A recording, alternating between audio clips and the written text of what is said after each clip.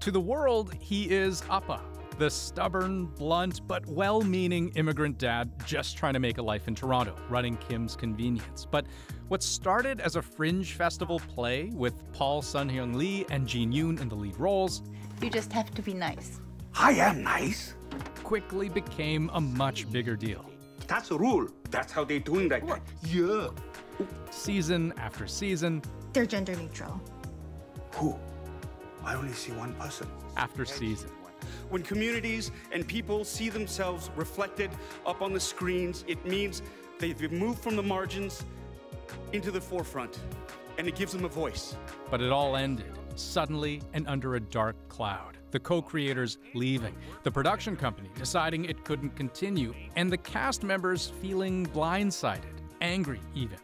It's left the show's fans with one big question. Why quit now?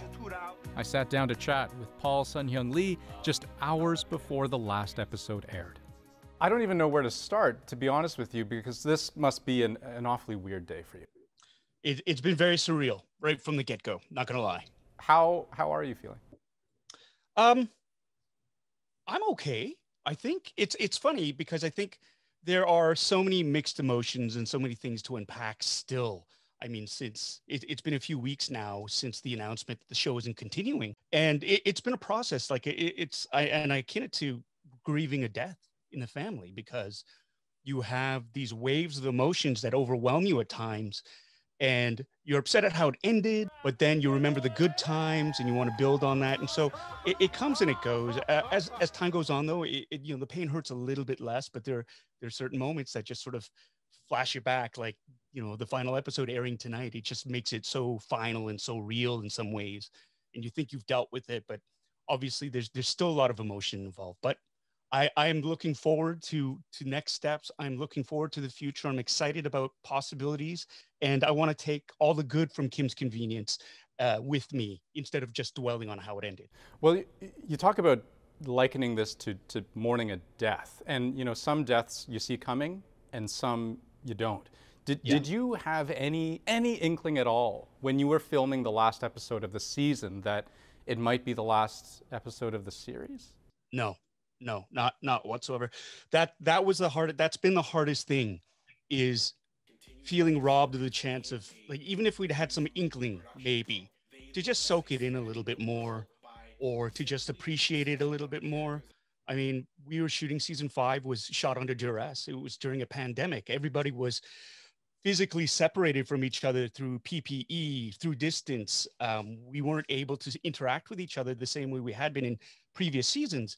And not only for the cast, but for the crew and the administrative departments. And so it felt very disconnected shooting it, but we were immensely proud that we had been able to pull it off in a sense. And then to get the news that that's it is heartbreaking, because you never get a chance. We didn't get a chance to say goodbye.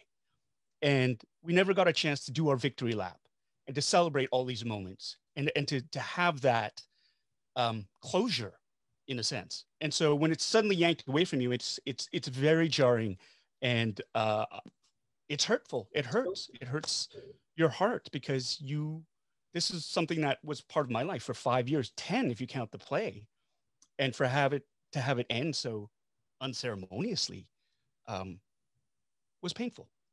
Thank you, God, for everything you give to us. For food, for freedom, for business, but most of all, thank you for family.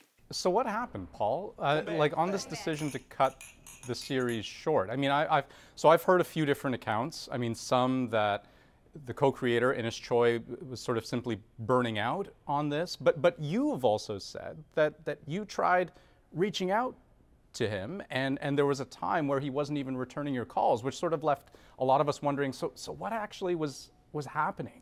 Yeah, I mean, like everything, it wasn't like a designed plan to end the show, and there was no mustache twirling villain behind it. It was just, it's a complicated situation. I want to reach out to Ines and just find out, hey, I didn't want to try to change his mind. He made his decision, but I kind of felt that I would have liked to have known, or I felt I garnered the trust, because after all this time spent together working on this project and championing it and championing him and everything, I just kind of thought that would have been, just for my own sake, I I would have loved that, but he wouldn't return my calls.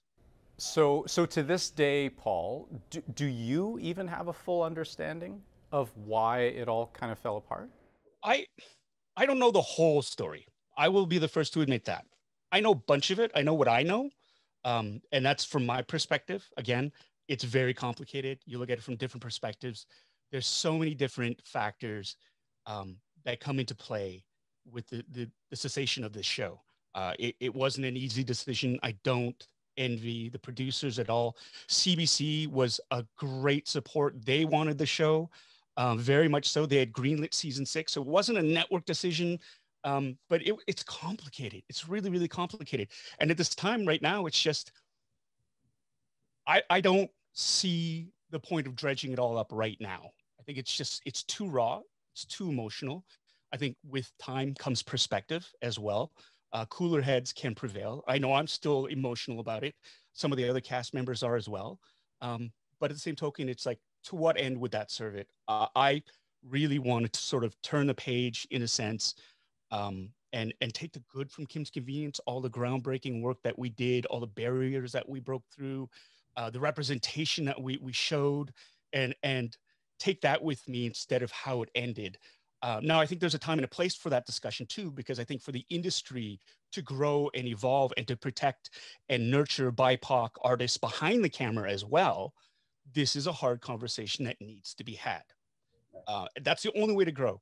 And it's not going to be, it shouldn't be about finger pointing or you didn't do this or you didn't do that. This Kim's was a first show of its kind. And a first show is always going to make mistakes. But for us to grow as an industry, we need to learn from those mistakes without judgment, without people tisk-tisking. We're all human beings, and we make decisions that maybe weren't the best in the long run, but worked at the time. And so it's all a learning process. And that's my biggest hope of everything that comes out of this messy ending for Kim's, is that with time and perspective, we can learn from this and grow the industry and have so many more shows like Kim's succeed and sort of exceed where we went because they've learned the lessons from us. I think that's best case scenario. And this is something that I hold in my heart that I truly, truly want. I mean, I'm hearing what you're saying, but I still can't figure out why in my head, like why there wasn't a way for this to continue, right?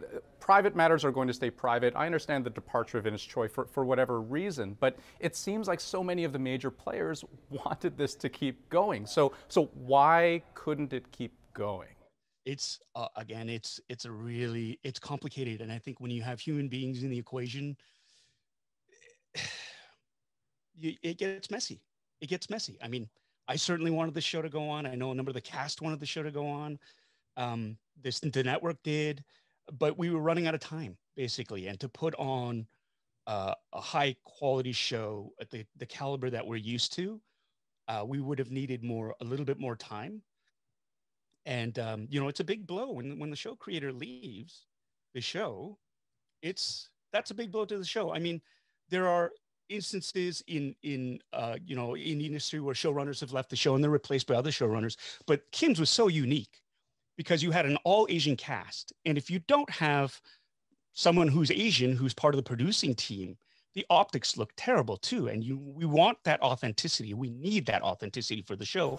Action. Fortunately, the industry the way it is, it's very difficult to find somebody of that caliber to step in and replace someone like Ines Choi.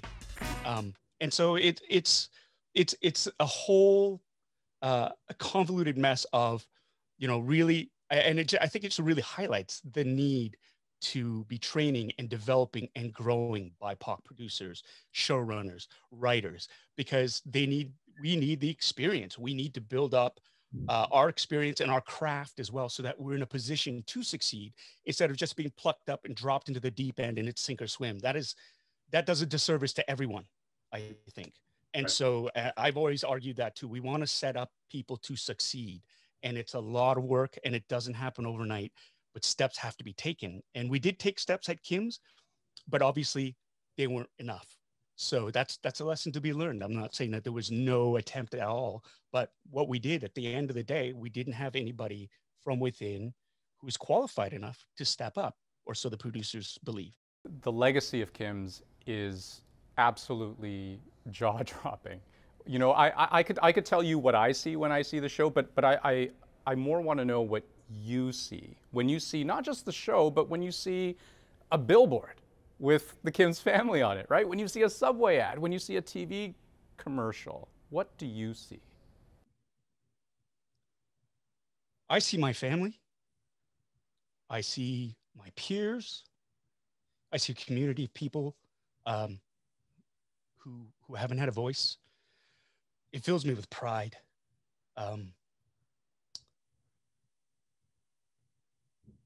It's overwhelming. It's overwhelming, and it just accents the fact that this type of representation matters more so than ever. The normalization of entire groups of people shouldn't be an issue in the 21st century. We're all human beings at the end of the day, and this politic of divisiveness, this scapegoating, this blaming of others is, in my mind, heartbreaking and so infuriatingly lazy. Because when you refuse to see a group of people for people as individuals, it's heartbreaking, because it's too easy to just throw blame to something else and not put any critical thought into it or really examine why you're upset. And instead, seeing what's going on as permission to act out. That's heartbreaking for me. And I think we've developed this culture where it's okay to be like that. It's okay to be nasty, to punch down. And what we really need more and more is kindness. Shows like Kim's Convenience, we're about family. We're about love. We're about kindness. And so when I see posters of that, I'm filled with immense pride. One of my favorite things of going to CBC is to see that big poster, Kim's Convenience, and my big stupid face up there.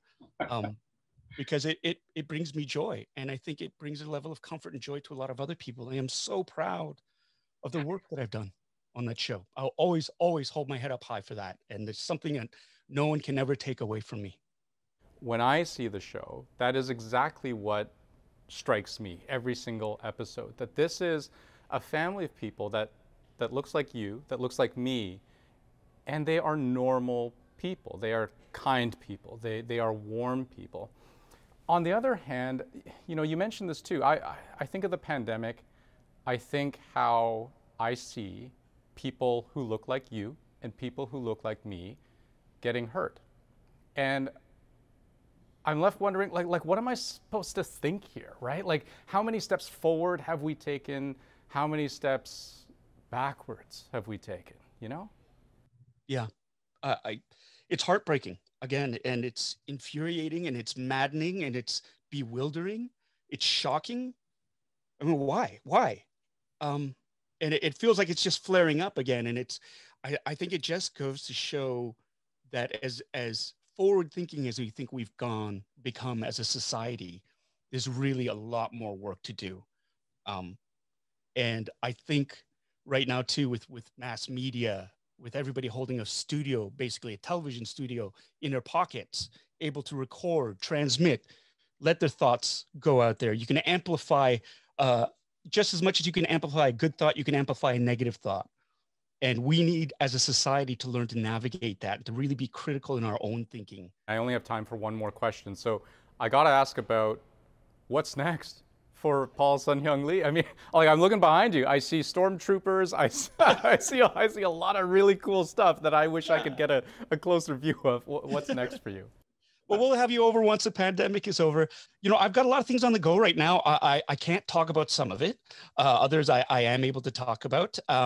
I'm leaning into the whole geek culture. This is a part of me that I've had carried for so long. And a lot of people are still really surprised about because they know me as Appa. And so I love that juxtaposition of being a total nerd, literally in my basement with all these geeky collectibles and toys, and playing this patriarch internationally, who's known as being a bit of a hard ass and who doesn't understand this culture at all. So I love that. So I'm leaning into, I've got a YouTube channel called Bitter Asian Dude Inc. And I've got a segment called My Geeky Basement. In fact, tonight after the episode, I'm doing my first ever live stream and I'm inviting all the fans. And I've got some OG Kimbits fans from the very beginning, and they're going to be my guests because I think the fans have made the show. And from the bottom of my heart to all the fans out there who've spread the word, who've lived with us, who've let us into their homes, thank you. And that's the biggest thing too I'm going to take away from Kim's is all the wonderful people and fans I've met and the friends that I've made through it. And so that's that's what's next, is just sort of rediscovering me and getting me out there, and just connecting with people. Well, Paul, thank you. And I don't just mean that for this interview. I mean it generally. Thank you. Thanks. Appreciate it.